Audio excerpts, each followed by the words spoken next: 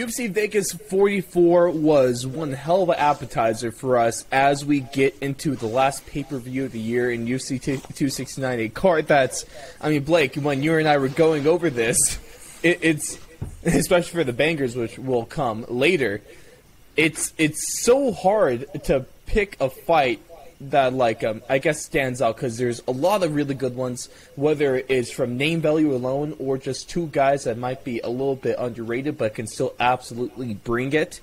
And there's not really, like, it might sound casual, but I'm sure you could agree, there's, like, on most cards, there's, like, a fight or a few fights that, like, you don't really care about watching, you know, you don't really care if you miss or not, but I don't really have a single one of those through 269, so, man, initial thoughts on UFC Vegas 44 and how we feel being in fight week for UFC 269. Initial thoughts on 44 was it was a sweet card. Super entertaining. We had a bunch of finishes all over the prelims, all over the main card. So really no complaints from me. Entertaining top to bottom easily. Yeah. And then fight week, you know, it's great, man. I have two of my personal favorite guys fighting on this card. I have Cody Garbrandt and Sean O'Malley. Two guys that, you know, I've been riding hard on the hype train for a while now, so it's going to be cool to see those guys. Anymore, so you catch your root for both of them. It's a win. I know.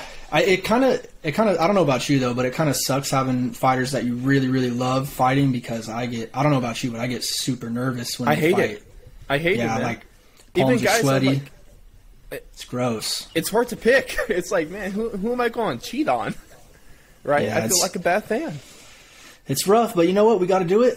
They're here to entertain, so we just got to enjoy the show. Absolutely. And, man, I am beyond excited. But, ladies and gentlemen, thank you so much for tuning in to UFC Talk 68. Of course, I'm your host, Frost Silent, joined alongside by the fourth along MMA correspondent, Blake Campbell. And we got a lot to dive into, because we're going to take a look at the bangers. We're going to have to break down a lot of these fights on the main card, especially the really heavy implications from the main event. Jose Aldo is just a freaking legend, and I don't know another way to describe him. Of course, we're going to take a look at of course, Aljamain Sterling had to speak after that main event, so we're going to take a look into his competition. Khabib is trying to break into the U.S. market with his Eagle FC, and there is just some weird stuff going on between these two very high-profile fighters. And, of course, we're going to take a look at UFC 269 and all of its glory, and I really cannot wait for that day. But there's a reason that I actually can wait for that day. It's because that is earlier at 4 o'clock Eastern Time. I'll be doing the One Chip Challenge on live stream. It's I deserve this for losing a bet. I guess I shouldn't have made that, but I'm going to pay up. And I have to do that on stream, so all you guys could watch me suffer in real time. It's going to be absolutely freaking awful, and I can't wait to have you all there to watch me just wither in pain for hours and attempt to go watch a pay-per-view. Essentially is what I'm going to have to do about that. So, of course, that's going to be on Twitch. You can go find our Twitch at thefourthalong.com along with every other link. And that's just twitch.tv/fourthalongradio. And we're also making it worthwhile, Blake, of course, as you guys know, over on our Twitter, on Instagram, our YouTube community page. I am running a poll. We have 4 charities that have been chosen by huge, longtime supporters of the show and Patreon members. So, the 4 we have to choose from is a senior dog sanctuary, Stand Up to Cancer, Wounded Warrior, and then, of course, the Oxford Memorial Fund. So, like I said, Twitter, Instagram, and on YouTube community page, go ahead and vote for those. And for whatever charity wins, I will be donating a certain amount of money to them per each minute I go, for the length of time I go, without eating or drinking anything after eating the chip. So, yeah, Blake, I'm sure you're going to have a lot of fun just seeing me want to die, right? Yeah. No, I'm very much looking forward to that. But at least a brighter side of news, if you watch the NFL breakdown, I'll have to post this on the socials, but Blake, you haven't even seen these yet, so you're going to get initial review too. Ladies and gentlemen, we have hats. Fourth and Long trucker hats are finally in a very nice orange and gray with a I was actually super impressed by the quality of these, if I'm being honest. I really like them. And pre-orders start on December 11th during the live stream, and we'll have everything ready to go for that, for these actually really nice trucker hats. I'm super excited about them. Once again, if you're on video, take a look at them right here. They are sexy, and I can't wait to get them out to everyone, because the hats have been requested for a while. It's been a long time coming. It's finally all coming together. But Blake, it's enough time for me just talking, and it's time for us to delve into UFC Vegas 44 and the rest of this lineup we got going on. And, of course, the question we ask every week, Blake, did the bangers hit? I can confidently say yes with this last week that happened. Absolutely. Don't think there was a banger that really didn't impress. I mean, each one was finished with a KO. Yeah. So, and one hell of a KO. Pretty right.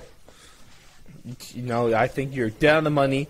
Once again, I really can't be surprised by that, Blake. You get it right. Congrats, man. You're really good doing this stuff. But, of course, one of the first fight that was there, it was Brendan Allen versus Chris Curtis. And 2 fights, 2 knockouts. As an underdog, it might be time to call Chris Curtis the prospect killer, because he ruined Phil Haas, and now he's ruined Brendan Allen, and he's turning into an absolute stud. And hell, he's actually making a case for Fighter of the Year, because I know he only has 2 wins inside the UFC, but that's 2 wins, both on short notice. First one was his debut, both his underdogs, and besides this, he had 4 other fights this year that he all won, and 5 of the 6 wins had been from finish. And so how high are you on Chris Curtis now after he's knocked out 2 big prospects? And are we going to see a number next to his name real soon? Did Brendan Allen have a number next to his name? I believe so. He was a top 15 fighter.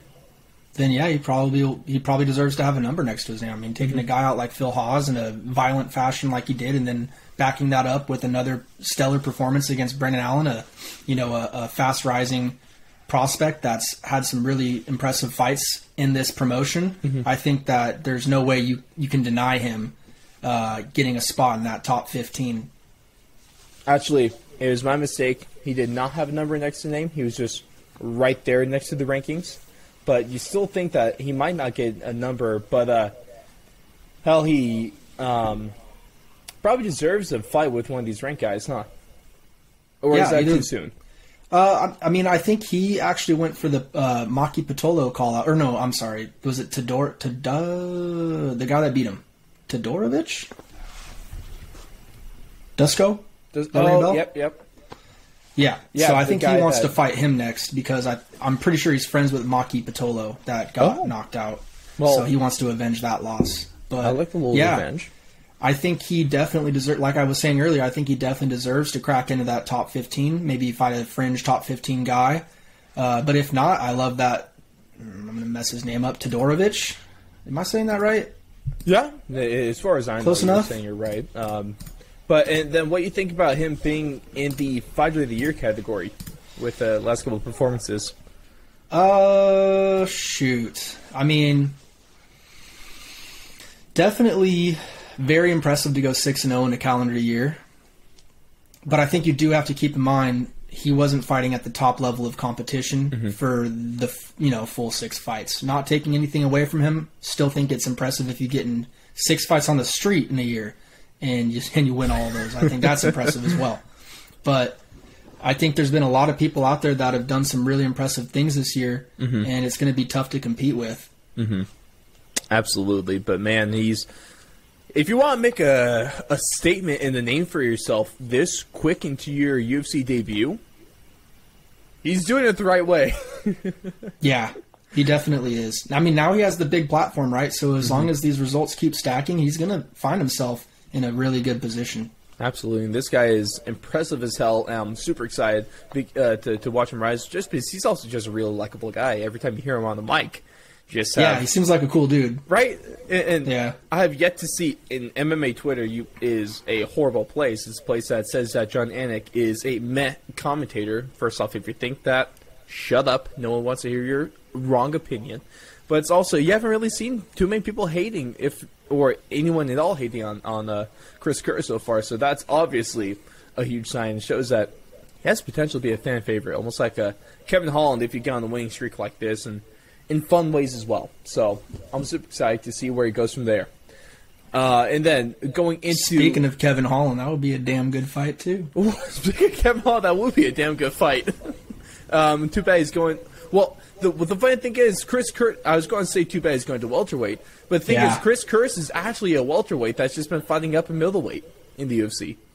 Yeah, you can tell, man. He's not got the size advantage, obviously. But still knocking dudes out. That power translates, Doesn't matter what weight class he's in.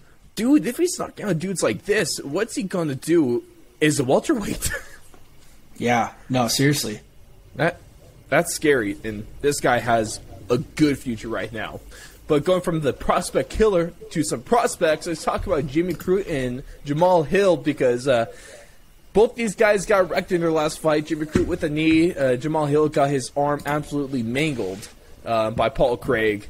But obviously, they look fine now, and Jamal Hill, at least Hill is, because he gets right back to his knockout ways as he gets a 48-second knockout over Jimmy Crute. He now moves up to number 12 in the light heavyweight division, and this guy looks like a stud with a lot of the power, and I'm not saying maybe he doesn't have the prettiest technique, but sweet damn does he get things done. And what are your thoughts on him, and where do you think he goes next after this fight?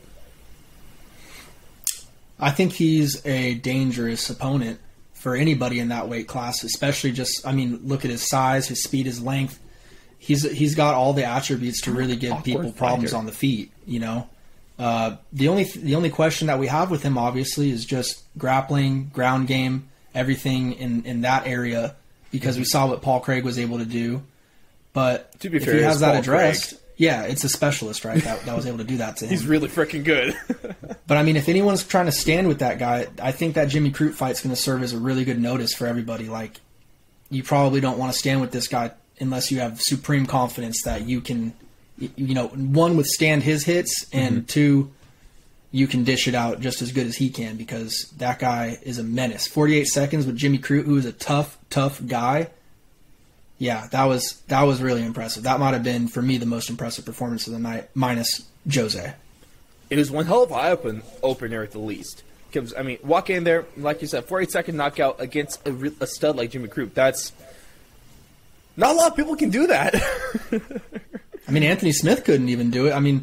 There's a lot of high-level guys that it's just not possible. You have to have those specific attributes in order to get a guy out that fast. And Jamal Hill has shown against OSP, against Jimmy Crute, against a few other guys, like he has those attributes to be a finisher. He ruined OSP, man. That fight wasn't competitive either.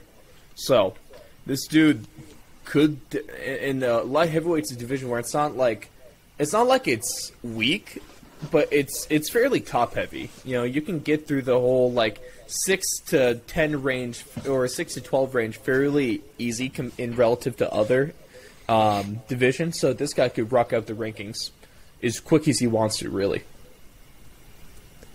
And then let's talk about moving up the rankings, and maybe even not enough, but this co-main event between Brad Riddle and Rafael Fiziev, and two friends fighting, and certainly didn't look like Fiziev was holding anything back, as he, in my opinion, this was fight of the night, and at least performance of the night, Bones, for this crazy wheel kick knockout that just left Riddle looking like he was on another plane of existence. This thing, I was not expecting him to throw this out, and hell, man, first off, what do you think about the fight? And also, I guess there's a little bit of controversy just because, it was Herb Dean reffing, so of course there's always going to be controversy in that nowadays, no matter what happens. But what do you think about the stoppage from Herb? Because I thought this was actually a really good one. Yeah, no, I liked the stoppage. It looked like Riddle was kind of out on his feet after that, wheel kick KO. It looked like he kind of had like that blank stare, in his eyes.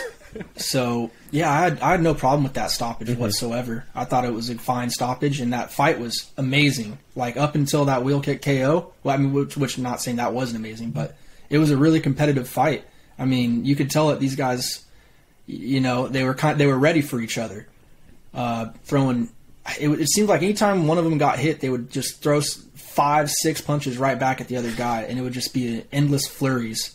But it was awesome. I mean, you could definitely see the Tiger Muay Thai in both of these guys with the leg kicks and the body kicks and all that kind of stuff. So it was cool to see that aspect. But then, you know, when Fiziev did that wheel kick out of nowhere, I was surprised because I thought it was going to go to a decision. I really did. Mm-hmm. I was like, man, these guys can't get each other out of there. Maybe they know each other too well.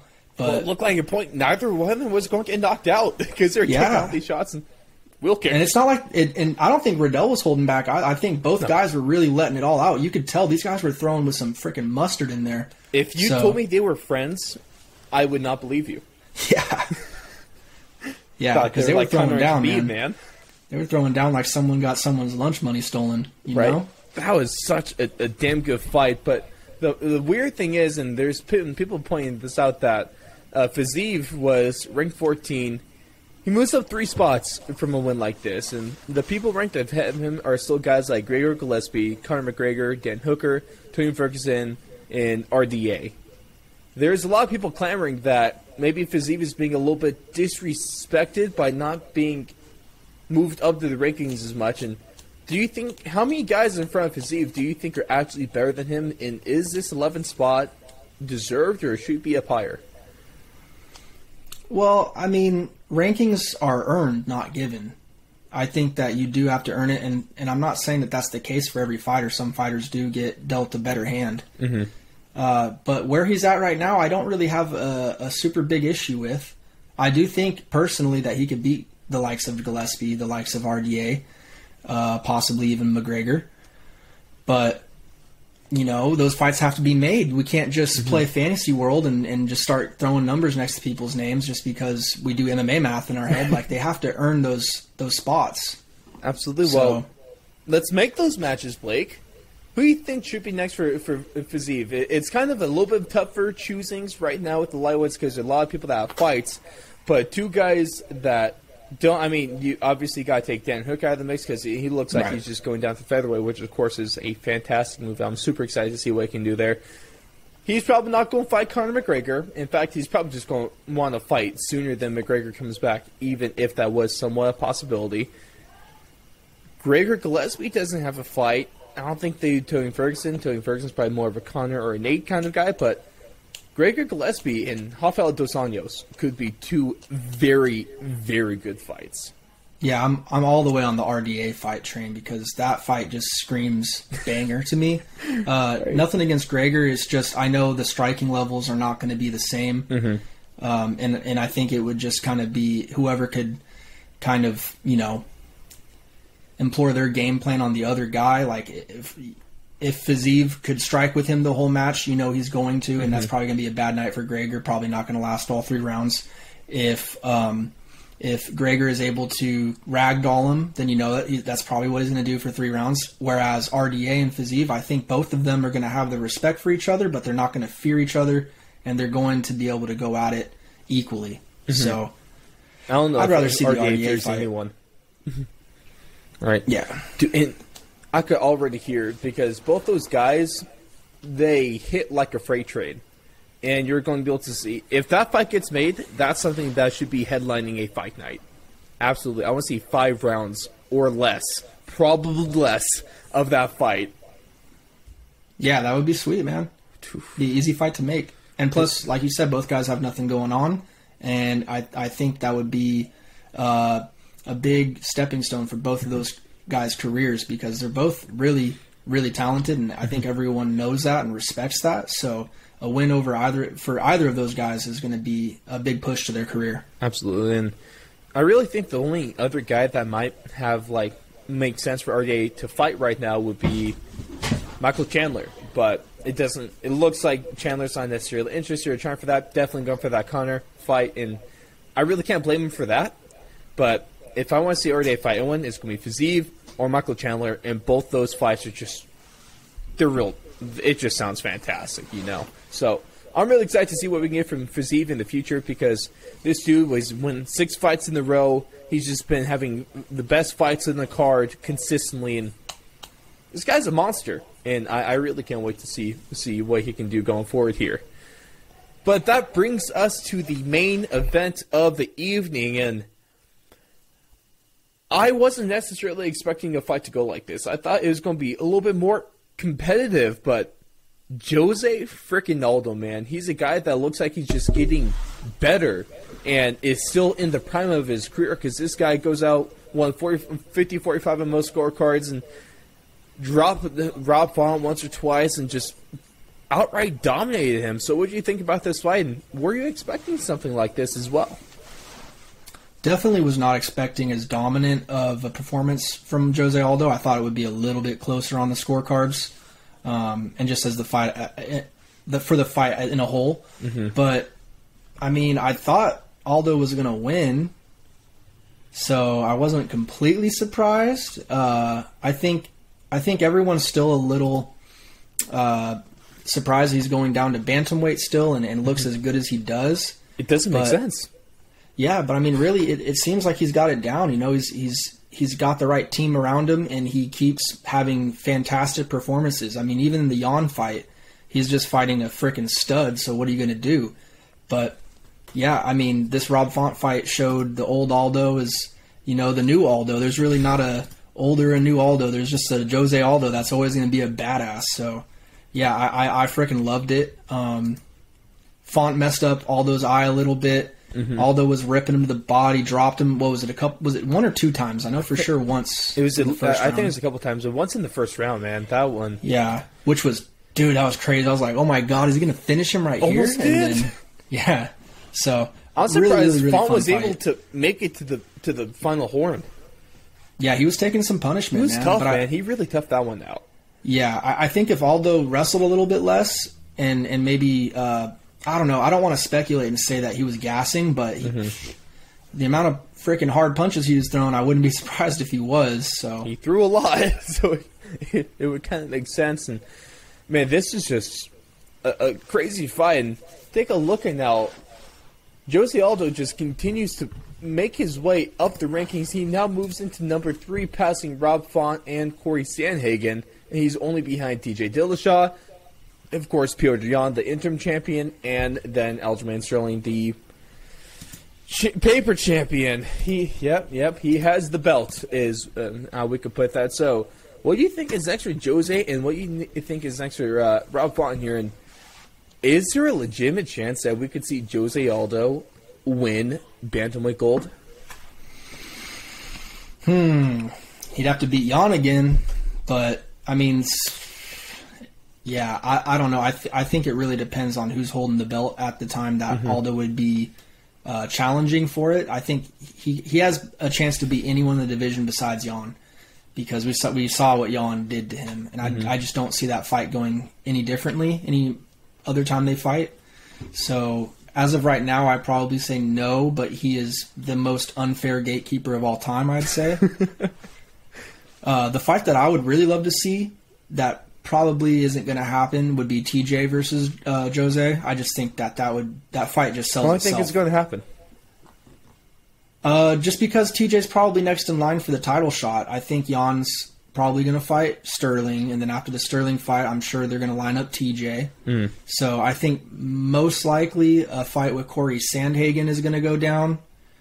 But yeah, I mean, you never know, dude. Yeah. I mean, what if Dominic Cruz has a super impressive performance against Pedro Munoz, and then guess what? You could put Dom Cruz and Jose Aldo, 2 of the greatest of their respective divisions, going at it.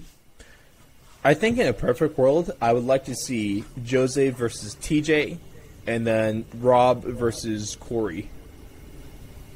I think I really like the sound of those matchups. And it makes sense because winner versus winner for the clear number 1 contender, and then loser versus loser to get right back into title contention.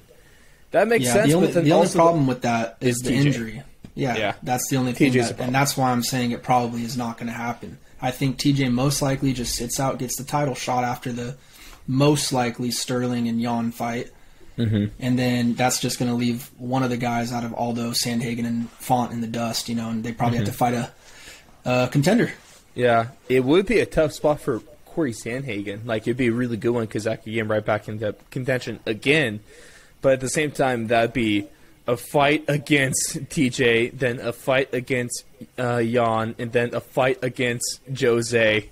That's a tough stretch of fights. Now you see why Sean O'Malley only wants to fight unranked people for right now, Once you get up there, bro, there's no escaping these matchups. You just get put against pit bulls every single fight. Would you say he's a millionaire that is not even ranked? Yeah. Not bad. Not bad, man. Not bad. Like, he's doing good. And he might need to write a book for these folks, like kind of help out these other UFC athletes that really aren't taking advantage of all these different avenues that are out there for them to make money. Well, also heard what Kevin Lee said, too, is that the real path to the top is to pick and choose your fights. Yeah, but Kevin Lee's just salty, dude. I don't know.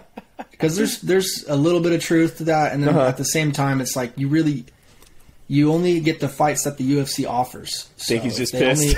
If they only offer a couple names, you have a couple names to choose from. You can't just say, "Oh no, I want this guy." It's just not how it works. Yeah, so, I believe it. I think Kevin's a little salty. He's got to go. Got to go over Bellator for a little bit. Or Eagle FC. Oh my God. What are they paying them over there? I want to know. Enough to take Rashad Evans out of retirement.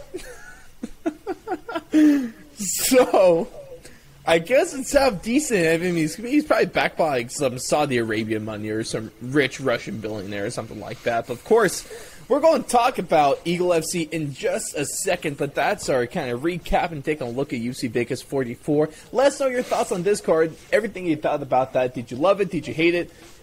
Do you think that there should maybe been a different fight of the night winner? And where does Jose Aldo go next? And this living legend is just becoming even more of a legend as time goes on, and I just don't understand the career path that Jose Aldo actually has right now. But what we're going to do before, of course, we get to UFC 269 preview is it's time for What the Blank with Blake. Of course, we've been doing this weekly now for maybe around a month, and you guys have been loving it, and I am super excited from the feedback we've been given. And I love doing this stuff. I like throwing maybe little curveballs to Blake, trying to challenge him a little bit because he's been given some damn good answers over the weeks. But of course, for those of you who don't know, What the Blank, we have 3 statements. Fill in the blank with Blake, as we have. It could be fill him in with, quite frankly, anything he wants to, so we get a little bit of creativity here and see how Blake's mind works. But, Blake, are you ready to fill in the blank? Yes. Absolutely. Well, let's get to it, because the first statement of the show is that Aljamain Sterling can beat blank top 5 fighters. At least one. Sorry, Corey. I would say. Got to take a look at rankings. Of course, 8-5 to 1. The champion right now is Rob Font, Corey Sandhagen, Jose Aldo, TJ, so the Piotr, fight, and Aljo. The question was worded: Aljamain Sterling can. Right. Let's highlight that word, underline it, italicize it, put it in all caps. Can beat blank top 5 bantamweight fighters. I would say he can beat 4. All but Piotr? Yeah, Piotr he's not going to beat. I'm sorry. I just need this fight to make. I could see him beating Aldo. I could see him obviously beating Sandhagen's already happened, and I could see him beating Dillashaw. But I cannot see him beating Piotr Jan. Do you think people think that's a forgot possibility? Kind of how good of a fighter Aljamain Sterling is, because really the only thing when you think about Aljamain Sterling, you think of him getting demolished by Piotr Jan, being gifted a championship. Not a lot of people actually talk about how he got to that title shot in the first place. Had a hell of a run to get to that title. He's a really good fighter. I feel like that's going overlooked. It really is, but that's kind of what happens when you have piss poor performances. It's a "what have you done for me lately" type of world we live in. That's MMA, especially, dude. Yeah, especially MMA, especially in entertainment. So, you're only as good as your last performance, and his last performance was, it left a lot to be desired. So that's a nice way of putting it. You're being kind with that one. And then, like I said, speaking about Eagle FC, Blake, statement number 2. Eagle FC is blank. Of course, they're coming up with an event in Q1 of 2022 in Florida. Their first UFC event, and got Rashad Evans out of retirement, and it's going to be headlined by Bigfoot Silva. So, Eagle FC is blank. A blast from the past. I don't know, dude. I'm not really sure what to expect, but I'll stream it for free. You mean we're actually definitely gonna legally pay for streams? I'm gonna stream it for free, Khabib. Come find me. I'll send the location. Send location. Come on, dog. You just don't worry about it. Don't worry about it. We'll talk about it on the show. Don't worry about it. We're giving you exposure. Hey, who do you think actually would actually go after you harder, Khabib or Dana White? Oh, Dana White, 100%, dog. But he hasn't. I buy every UFC card, dog. Don't even, I subscribe to ESPN Plus. I'll show you right now. Don't get me started on Dana. Oh man, yeah. I'm interested to see what the hell they're doing here. It can't be worse than Triad Combat, right? I thought that shit was sick. Well, you thought it was sick for the wrong reasons, right? I thought it was just cool because, a triangle, I like shapes. Dude, I feel like that's us as MMA fans. Every time, they throw out a different shape of a ring, we're like, ooh, different shape. I feel stupid. I feel like a kid, ooh, when they first came, octagon, and then circle, and then... But octagon is sick, dude. You can't beat the octagon. Unless maybe you did, hexagon. Man, that's I was going to say, you could do a hexagon or a pentagon or something like that. Triangle. Wow. That's the thing, honestly. If, you could... Oh, it's probably going to happen, Blake. I'm gonna be like an MMA promoter. I'm going to rip a line of coke. The next thing that... what's a Triller is going to come out with his star-shaped ring. I was going to say rhombus. I thought that was the next logical step. No, it's Triller, dude. Nothing they do is logical. We're going star. Going 5-point star shape. You go from 3 to 4 sides, and then after that you go to 5 sides. Then you can go to 6, and so on and so forth. So, is it like a thing where, the higher in competition you get, the more sides to the ring you get? I think that would be the only logical explanation / outcome. This is stupid. I can see this happening, unfortunately. I like the rhombus. Maybe a pentagon. You gotta throw a pentagon in there. Pentagons are cool. I don't know. You might get canceled, though. American-themed card on 4th of July on Independence Day is a pentagon-shaped or a pentagon-shaped ring. Am I tripping? Which one's the devil symbol? Is that... That's a pentagram. Okay. No, we're good with the pentagon, man. We can do a pentagon.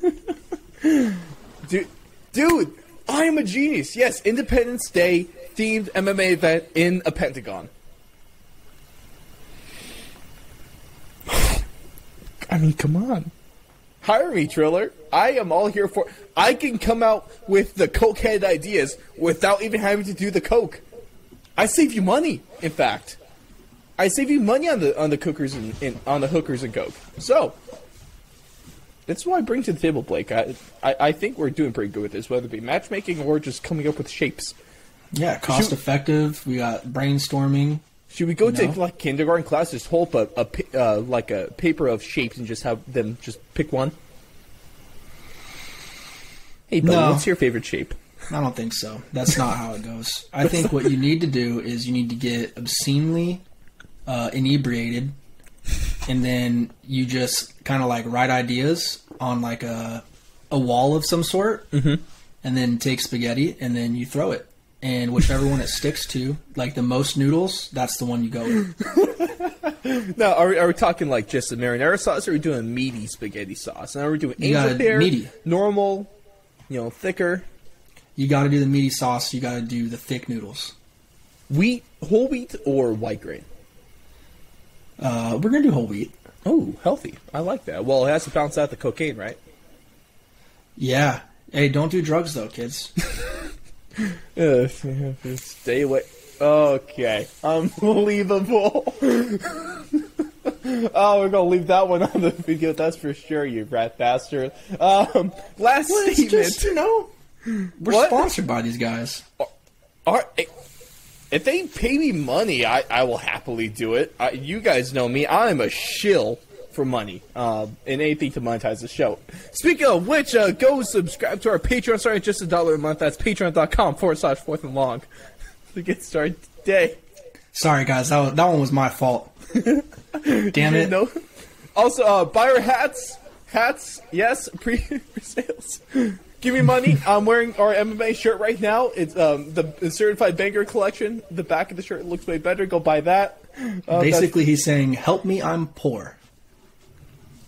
I am too, so help both of us out.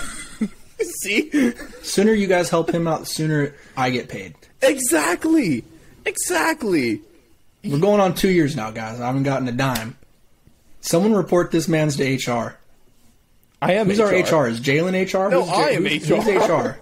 I'm HR. That's ridiculous. I'm HR now. I'm making my own position. No. I'm not giving you UFC HR. correspondent and HR, Human Resources Specialist. No one gave you this. It's not on your job title.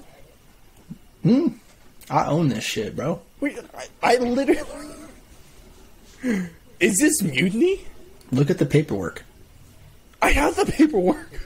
Do you, though? It says Ross Allen. Well, let's move on. I think you're getting emotional now. I don't want to oust you. I swear to hell, if I see some two dudes in a suit next week and you come on trying to get your lawyers on the show, I'm going to be a little frustrated there, Blake. Might have to I don't dock have your pay. lawyers. I don't need lawyers. I'm my own lawyer. I'll take you to small claims court. Claims court. What state are we doing? I guess it had to be Idaho, right? Because business. California, Judge Judy. We're going on TV. No, business is registered in Idaho. I don't think we'd be able to pull that off. Plus, that's free advertisement. We get a little more free advertisement going on. Hey, I'll put a sticker on Judge Judy's forehead. And I'm pretty sure you get paid for being on that show. Like, probably not something crazy, but I'll take it. I'll take it. Hey, and then we could just like move. Yeah. I think that's a move. We'll talk about this after. We're definitely not going to plan out anything if that's what Judge Judy is wondering. Yeah. But moving on to the last statement, which is, of course, everyone that's always in the news. We always see Jon Jones and Conor McGregor. They're teasing returns. There's nothing solid ever. So, Blake, between Jon Jones and Conor McGregor, blank will have a fight announced first. And the keyword is announce. Not necessarily have to fight first, but be announced first. I'm gonna say this is a tough one, because the injury with McGregor and then Jon Jones is just like so all over the place with personal life, everything. So it's really tough to say. I want to say McGregor just because we have a little bit more of a definite time scale for his return. Like he's already said, I should be, as long as everything goes to plan. Sparring, I believe he said full contact sparring by April of 2022, which would mean from then probably another 2-3 months, I would imagine, for him to be in peak performance shape. So I would want to say McGregor, but it wouldn't surprise me if Jon got a fight announced early next year. So I'm going to say McGregor, but wouldn't be surprised if it was Jon. One guy hits DJs and old people in bars. The other guy just hits his wife all the time, or pregnant ladies with cars. I feel bad, man. Like that's not even funny anymore. It's just so low hanging fruit at this point. I am sorry. I will apologize for making those jokes just because they're not even funny anymore. I'm not. Yeah, I mean, I just hope for the best for all parties involved. It's a sad situation, you know, because the guy is so talented and so polarizing. It's a shame. He'd probably be a the guy GOAT that talented should be recognized and respected, but the actions that he takes outside of the ring and even somewhat inside of the ring are very questionable, to say the least, and something that I don't think a lot of people can really support and get behind. You know, if it wasn't for the pictograms and if it wasn't for the rest, John Jones would probably be the GOAT, and everyone would be okay with that. Yeah. So, that's what can take away. Don't do crime, kids. Don't do drugs, don't do crime. Don't do dick pills. Never do the gas really station dick pills. Wait, what? No. No. Never. Oh, man. Not saying I've tried them, just saying. I wouldn't be surprised if you needed them. Moving on, though, of course, we all natural over here, cuz. That is a What the Blank with Blake, and that really was a What the Blank segment, Blake, because... That got off the rails. I think it was fine, though. I don't think it's anything that's going to get us. The FCC, I don't think they're going to come after us, so I think we're fine. I think we're good. And we're just going to move on, because the last thing we're going to talk about here, of course, is take a look at a hell of a load card that is UFC 269. Kind of like I was talking about earlier, there was hardly a dull fight on this card. You got anything from an intriguing matchup between Ryan Hall and Derek Minner on the early prelims to the prelims, where you finally get to see Josh Emmett back in action taking on Dan Ige in what's bound to be a phenomenal fight. Then, of course, Raulian Pavia, Sean O'Malley, and that's obviously going to be huge, right? Cody Garbrandt's making his debut at 125. Jeff Neal, Santiago Ponzinibbio. Hopefully, we get to see Amanda Nunes murder yet another victim. And then I am so torn on this main event. So, Blake, drop us your bangers, and then we're going to give you guys our predictions for the two title fights here. Bangers. We're going to go 3 in a row again. We're going to go the main event of the prelims, as we like to refer to it as. Dan Ige versus Josh Emmett, the boy. If you guys have not, make sure you check out the interview with Joey Rodriguez, Team Alpha Male boxing coach, that Ross was able to do last week on Friday. What a plug, Blake. Look at you plugging. I'm proud of my boy. And it's great because he does talk about, not only does he talk about Josh Emmett's fight, but there's also 2 other Alpha Male fighters on here. If you guys did not know, Raulian Paiva is a Team Alpha Male member, and obviously so is Cody Garbrandt, who is fighting Kai Kara France. So, Joey also had some good things, some good insight to say about those 2 fights as well. You guys should definitely check that interview out. Real interesting stuff, especially, I think one of my favorite things we talked about is that Cody Garbrandt, he's debuting at 125, but according to Coach Joey, that's his natural weight class anyway, and he's just been fighting up his whole career and winning championships in the weight class that he shouldn't even be in. So, that's some real interesting stuff there, of course. A huge opportunity for Pavia in this big old showcase anytime against Sugar Sean O'Malley. All eyes are going to be on you. And then, dude, Josh Emmett, if you guys don't know, Josh Emmett and Coach Joey go way back. Like, they both got into Team Alpha Male at the same time. They both joined together. They slowly worked their way up the roster. Coach Joey became the head boxing coach there. And the rest is history. And there's a lot of stuff. Also, best part, there are so many damn names coming out of Team Alpha Male nowadays, and I will say that they are the most underrated MMA gym in the world at this point. A lot of names, a lot of young guys. You have to go check that, of course. That's at thefourthline.com/MMA. But Blake, keep it going. Also, I like the Team Alpha Male theme you have going on, too. You know, we're going all Team Alpha Male, basically. So, sorry, not sorry. We really are. It's three fights in a row, 3 Team Alpha Males in a row. They're just good fights. Yeah, they're just great fights. I mean, you know me, I'm a Sugar Sean fanboy, so we're going to go Sean O'Malley versus Raulian Paiva. Are you going to have to grab the jersey that he rocked up to Vegas in? No, I mean, all those are... I bought a few of his first merch drops, but now he's popular as shit. Those things sell out, like, instantly. If it's a jersey and it's a limited drop, then I probably am not by my phone. And hey, at least you got them. The only thing I've gotten... take good care of him. I've only gotten the... I want to had say the that first hoodie, drops. right? The hoodie, the Celtics looking hoodie, and then I got the tie-dye, like clover leaf looking Well, you got t-shirt. the OG stuff, so you're living.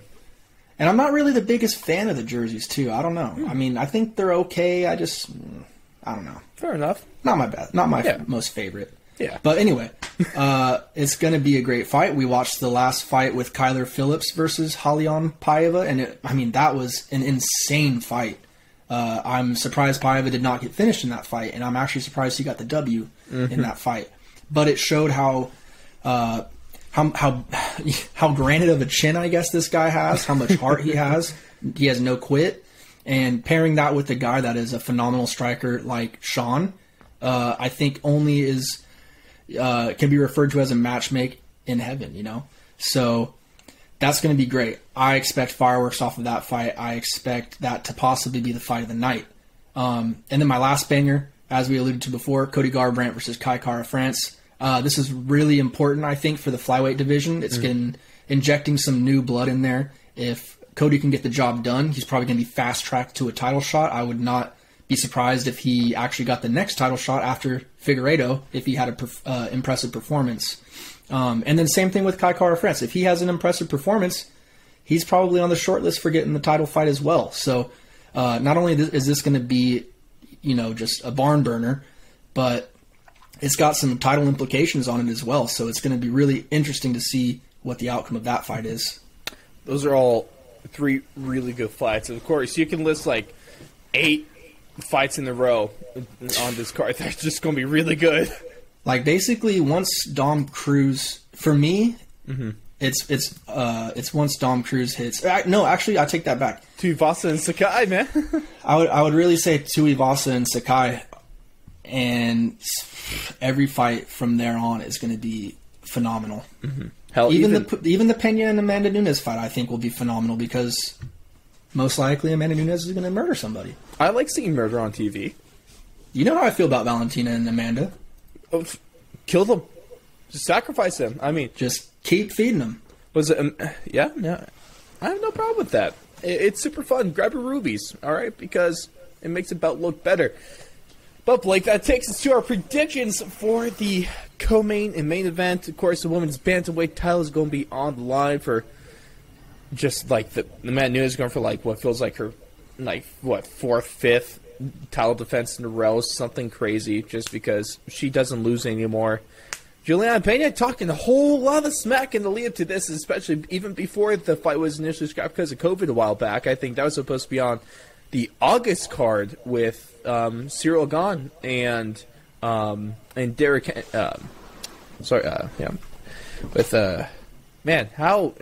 Derek Henry. Yeah, I don't know how I blanked on that one. Whatever. Moving on.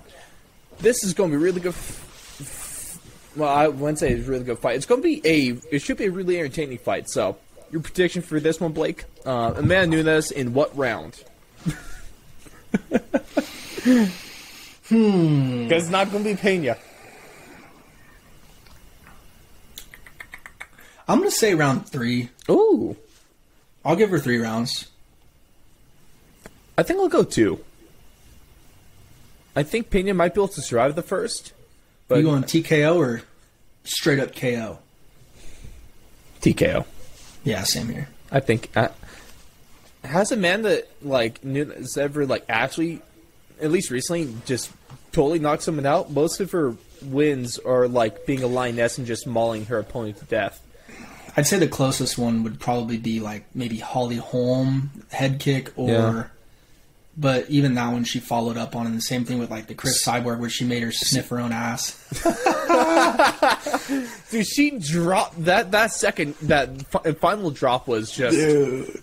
Oh, damn. Night, dude. Good night, man. Yeah, no, please don't. I never want to get hit like that because I die. Man, yeah. A man would kill me. But the tougher one, and the really tough one right now, is the main event. Dustin Poirier, who's all but, he has everything but the championship to say that he is the best lightweight fighter in the world right now. Mm-hmm. And a lot of people think he has been ever since Khabib retired. And he's proven that. But Charles Oliveira, a veteran to the game, finally got his hands on the belt when he knocked out Michael Chandler, a thing that Justin Gaethje could not do.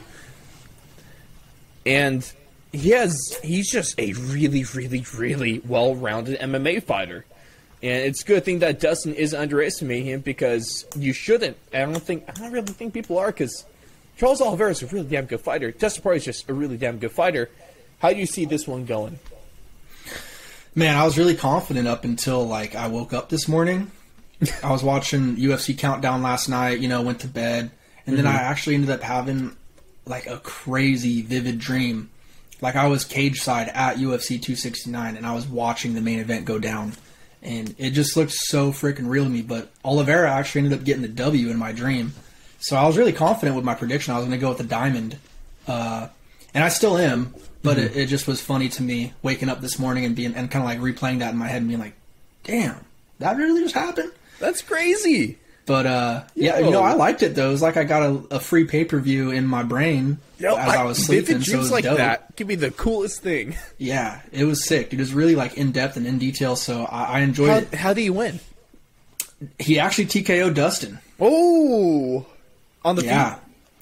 No, it was on the ground. He was ground and pounding him. Well, damn. And I believe it was, third round. So I was like, damn, that's kind of unexpected.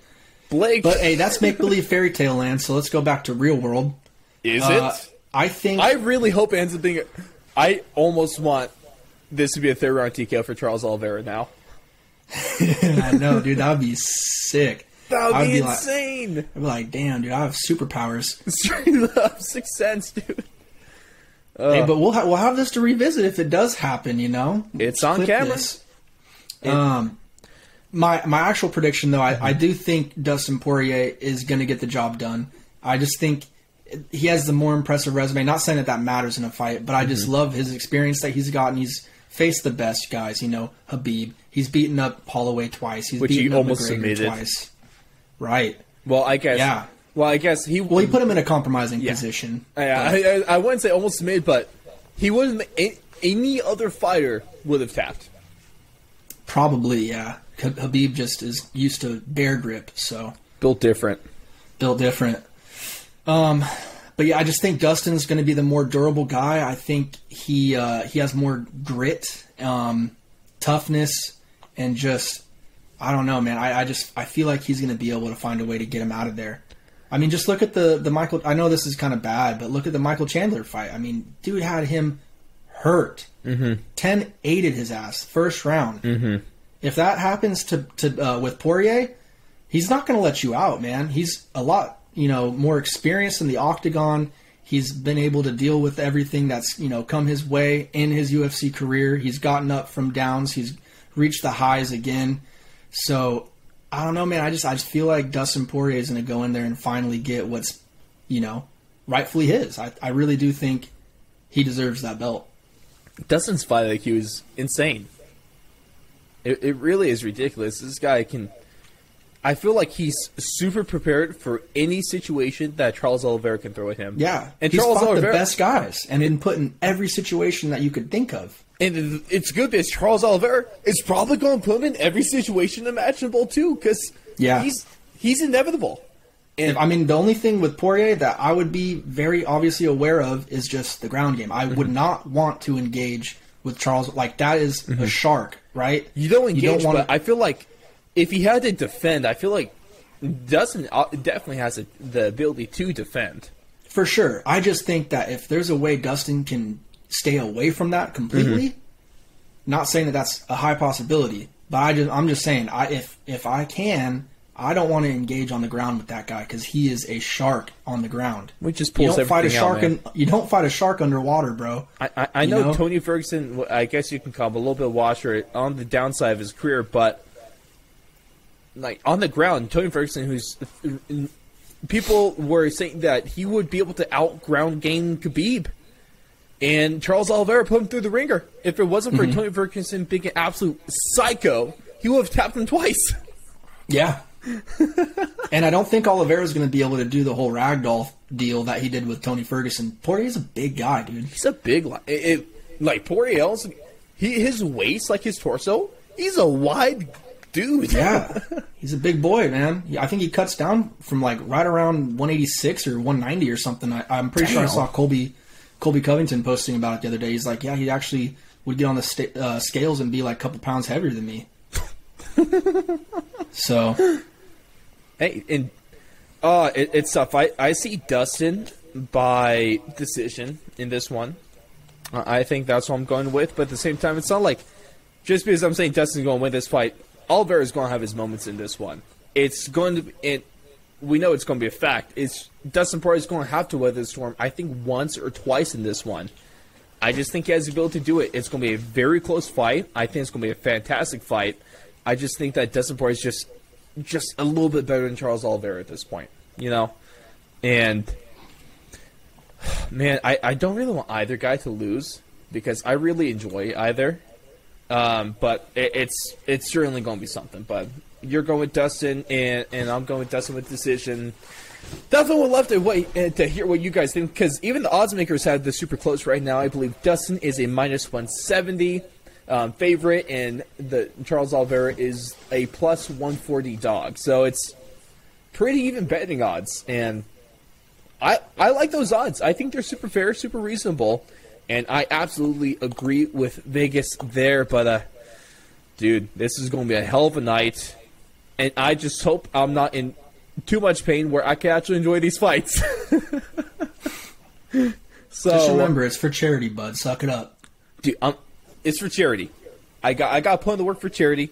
I'm going to make it happen because these places need some money, man. I'm gonna put the team on my back for you guys. Put the team on my back. I'm going to donate to charity. Of course, more details will trickle out through the end of the week. Keep voting and keep checking that stuff out. But before we cap things off here, ladies and gentlemen, what other than the Nene of the week? And this goes to a couple specific fighters on UFC Vegas 44. More specifically, their haircuts. Because the Nene of the week goes to mullets. Because both of the guys that had mullets on this card got knocked out in Jimmy Crute and Brendan Allen. And so apparently they're not the hairstyle to go with, which is actually, I'm disappointed because I do love a good mullet, but I guess you can't do those anymore in MMA. Not if you want to win, I guess. Shoot, dude. Unless you want to end up on the wrong side of the highlight reel, I guess you go with the buzz cut. Or just something a little bit shorter, business in the front, part of the back. Save that for the post-fight party, I guess, man. But, ladies and gentlemen, thank you so much for tuning in this week at UFC Talk 68. We're just one episode away from the nicest MMA episode of all time, and I think it's great because it'll coincide with UFC Talk 69, will coincide with UFC Talk, or UFC 269. And what better way to have the nicest episode, pretty much a cap off the year, and to cap off pay-per-views. Yeah, because I think there's not another event after next UFC week, right? Vegas 45. And that we're done. That's Dawkins and Derek Lewis. That's crazy. I feel like they almost always had a card on New Year's Eve. Really? But I remember maybe they're giving guys time off now, which is nice. Which is nice. Cody Garbrandt when he beat Dom Cruz, and I think that was Amanda Nunes when she beat Ronda Rousey that night, if I'm not mistaken. Guess we don't do that anymore. You can't. I remember because I was at Snow Globe that year, dude, and I was so pissed off I couldn't watch it. Oh, that was gonna be like the first fight where I was like completely, like fully on the Cody Garbrandt train, like hype train, and man, that probably right there would have been, since I'm a Raider fan and I'm a Sacramento Kings fan, that probably would have been my Super Bowl moment, like watching that live and being able to take everything in and see that masterclass performance. But you know, it was the definition, one of the best title performances you can see. It was. Dude dropped him. He dropped Dom Cruz like, what, 3 times? Yeah, I think it was at least 2 or 3 times. It cut him open with like kind of a really lucky leg kick. Right. Or like head kick with his leg that I don't even know if he was trying to do that. But yes, a kick with his leg. Fight. Thank you, Blake. Your fantastic MMA analysis here. Hey, you idiot. I was saying leg kick, which would mean a kick to his leg, you dummy. Hey, but you said leg kick with his leg. Or a head kick with his leg. I said a head kick. Yeah, with his leg. Are you stupid or what? Probably. Yeah, you like the Broncos, so I know you are. Go Broncos, man. Both our teams suck anyway, so it doesn't matter. Nope, your team sucks. My team is okay. But your team sucks harder. Thank you so much for tuning in. Of course, Joey Rodriguez interview. Go check that one out right now. Huge stuff coming for 269. We will have Joey is in Vegas for 3 straight weeks for Vegas 44, UFC 269, and then Vegas 45. So absolutely crazy stuff going on there. You're going to want to listen on what Team Alpha Male has going down right now, and your Rat Paper has built one hell of a gym so far. And, like I said, live stream of pain for charity goes down December 11th at 4 o'clock Eastern time on our Twitch. You're going to want to make it for that because it's going to be a world of suck. Our trucker hats go on pre-order or pre-sale on December 11th as well, so keep an eye out for all that stuff. Best way to keep in touch is to hit us up on Twitter at 4th Long Radio, Instagram at 4th Long Radio, or best of all, find all your links over at the4thandlong.com. And a huge shout out to our Patreon supporters because we can't do they really help keep the show going, keep everything going live. Huge shout out to Ray Rodriguez for all your card collecting needs. Go ahead and check out at the Big Bat Box on Instagram. And also, if you like cards, if you want to get into card collecting, or if you're already into it and need some more advice, Card Stonks drops every other Friday. Of course, we just dropped our first episode last week. Took a look, a couple NFL guys and a couple MLB guys. Then we'll have one again next week. And huge shouts to Brad Watson and Neil Wiley. But Blake, your thoughts on UFC Vegas 44 in one word or phrase? Fire. No. All right. Yep. I'm okay with that. Ladies and gentlemen, that was a fire card, and you can't really say otherwise. But go on out. I can't wait to see all of you on Saturday. It's going to be something. It's definitely going to be something. You know it's a bad sign when you post about doing the one-chip challenge and the Dude Wipes account likes your tweet. It's going to be tough. Hey, but Dude Wipes, hit us up. I'll take some free wipes. I'll take a little sponsorship from there. And enjoy the hell out of UFC 269. We can't wait to see all of you guys next week. Have a good weekend, y'all.